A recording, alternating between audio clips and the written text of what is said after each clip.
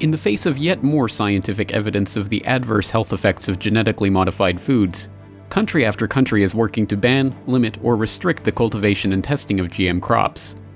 But as the biotech giants gear up the PR war against their opponents, the question of what people can do to avoid GMO foods is becoming more important than ever. This is the GRTV Backgrounder on Global Research TV. Genetically modified food crops have long been sold to the public as the answer to humanity's 21st century food supply problems. For decades now, the public has been told that they are safe for human consumption, that they will improve crop yields, that they will require less pesticides, and that they will be the safest, most effective way to feed the world's population as we head into times of severe instability in the global food supply.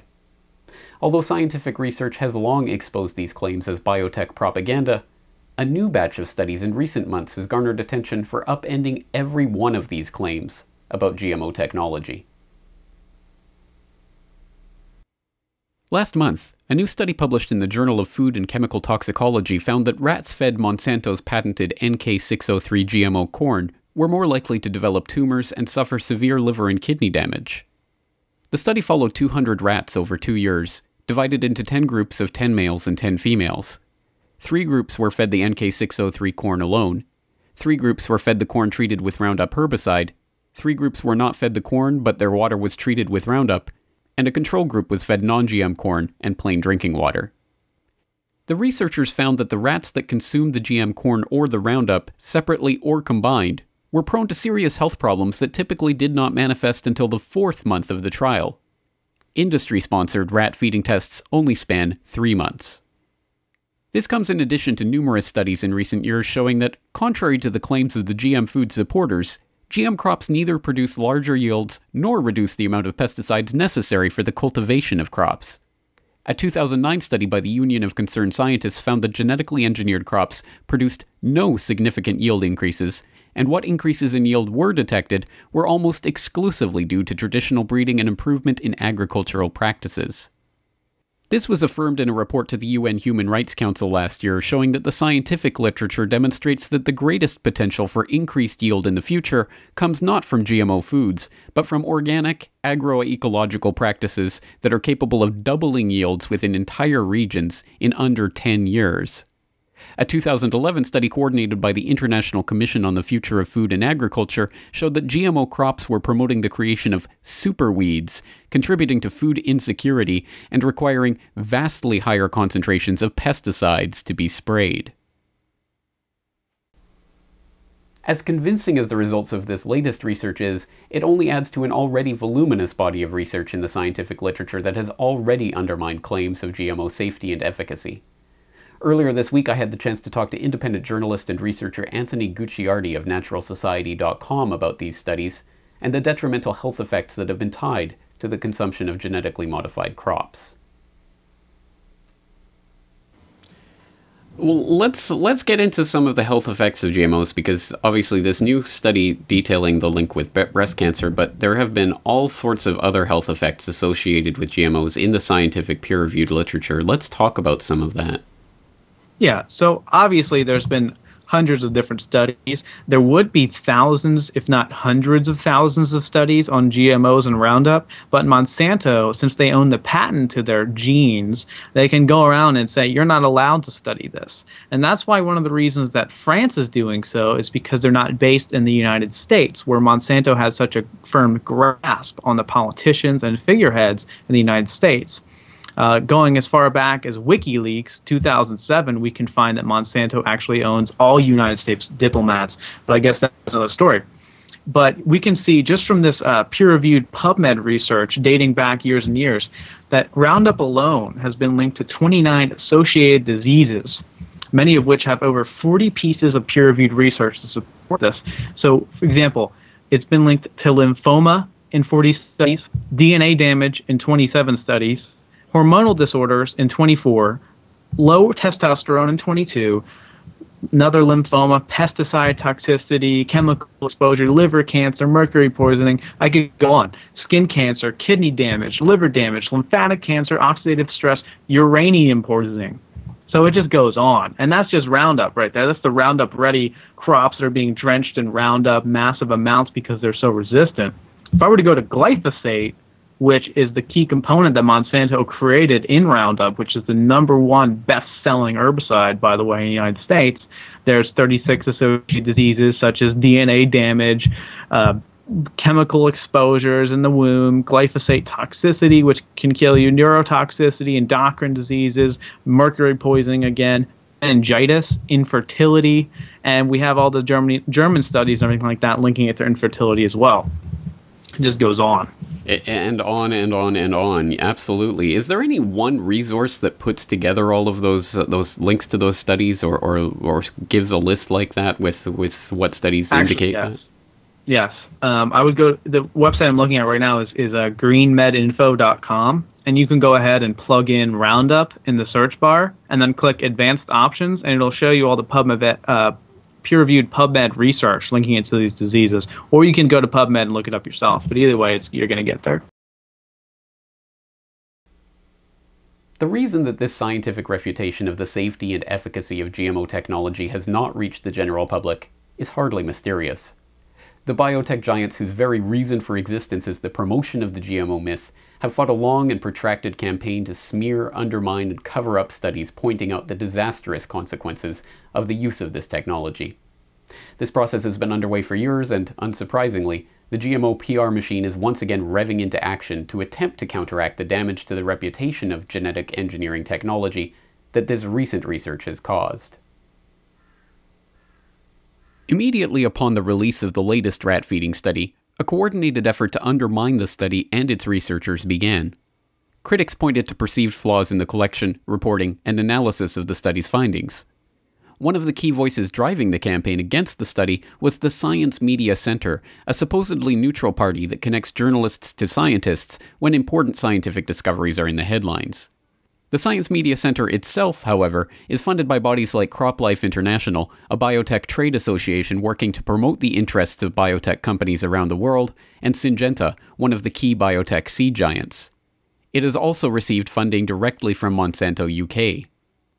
In the wake of the publication of the new study, the popular GMO information website gmwatch.org was targeted with an aggressive cyber attack that succeeded in almost crippling the website. The site operators had to direct traffic from their main page to their Twitter account at the height of the attack, which they noted was not the first time that outside forces had attempted to take them offline. GM Watch is not funded by the biotech industry and regularly publishes news, information, and studies demonstrating the health risks of GM foods. The latest round of attacks and misinformation brings to mind for many the case of Arpad Pusztai, a renowned British researcher who was immediately fired from his position at a prestigious Scottish research institute after announcing in 1998 the disturbing findings of severe health effects on rats subjected to feeding tests of a new genetically modified potato variety. A comparison of GM with non-GM potatoes. We fed that as a part of a proper diet to rats, and we measured all sorts of things, growth, for example, how these young animals were growing, what happened to their inside, and what happened to their immune system. And I did say, it's one of the 14 sentences, that it became clear that the GM had a slower growth. It had problems with internal development of its organs, and it certainly knocked out the immune system. That was one of the two sentences. And then the other thing I did say that, and I very strongly believe in it even now, that we do have all the methods available for testing the safety of GM crops. And I think that I did also say that this is, it will be unforgiven by humanity if we don't do it but use them as our guinea pigs. Still, Despite the best efforts of the biotech giants and their financially connected apologists, public skepticism over the benefits of GM foods is reaching new highs, even as public awareness that GMO crops already account for a large percentage of the North American food supply is also hitting record levels. This awareness and understanding is slowly being transformed into action as grassroots movements are prompting country after country to set up new barricades against the introduction and spread of these GMO foods. In 2010, Germany announced a ban on the cultivation of Monsanto's MON 810 genetically modified corn. In January of this year, BASF, the last firm still developing genetically modified crops in Germany, was forced to stop working on GM crops because of widespread public backlash. In 2011, Peru passed a law banning genetically modified ingredients for 10 years to prevent, in the words of the Peruvian Agrarian Commission president, the danger that can arise from the use of biotechnology. Also in 2011, Hungarian authorities destroyed 1,000 acres of corn which were found to have been grown with genetically modified seeds, which are banned under Hungarian law. In the wake of the French rat feeding study, Russia immediately suspended the importation and use of Monsanto's GMO corn. In India, the Supreme Court has just called for the Indian government to follow suit with a 10-year ban on all GMO crop field trials for the next 10 years. In the United States, meanwhile, the fight for a proper, standardized labeling system for foods containing GMO ingredients is heating up.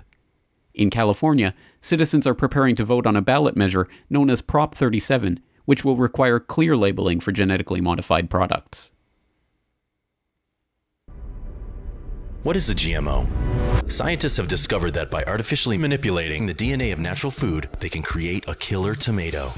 There are numerous intended purposes for modifying the genetics of food, one of which is to breed fruits and vegetables that produce their own internal insecticides. The concerns are obvious. If the food kills bugs, what does it do to us? Proposition 37 requires manufacturers of food containing GMOs to add a few extra words to their content label. As promising and hopeful as it is that people are moving to ban GMO foods from their country, and as helpful as movements like the Prop 37 GMO labeling movement are in raising awareness of the issues, such activism runs the risk that the public will be placated into thinking that the legislative process can be relied on to keep this genome-altering technology in check. This thinking is ultimately utopian, seemingly ignoring the existence of the long-acknowledged revolving door between the biotech corporations and the institutions like the FDA, which are supposedly there to monitor and regulate them. In the case of Prop 37, draft proposals of the text show lengthy lists of exemptions that would allow animals that have been reared on GMO feed or foods that contain as many as 10 GMO ingredients to be labeled as non-GMO foods. It's scarcely believable that any attempt to check the spread and use of these GMO foods by purely legislative means will survive the legislative process in a state that would render it ultimately effective. Much more important, as always, is what individuals can do for themselves to ensure that they do not purchase, support, or consume GMO products. Although the process of sorting through the ingredients and production processes of varying foods can be a bewildering experience, grassroots movements are now taking advantage of the crowdsourcing and networking powers of the internet to do an end run around the government regulatory process altogether to create usable, practical lists of truly non-GMO foods that can be cross-referenced by anyone with access to the internet. Websites like that of the Non-GMO Project at nongmoproject.org are helping concerned citizens to take matters into their own hands, to empower them to avoid GMO products altogether and to stop supporting the corporations that are producing these foods with our own funds. In the end, perhaps this is where the fight against GMO technology will ultimately be won. Not in the halls of Congress or Parliament, but on the dinner plates of an informed citizenry who have taken matters into their own hands and refuse to eat these GMO products.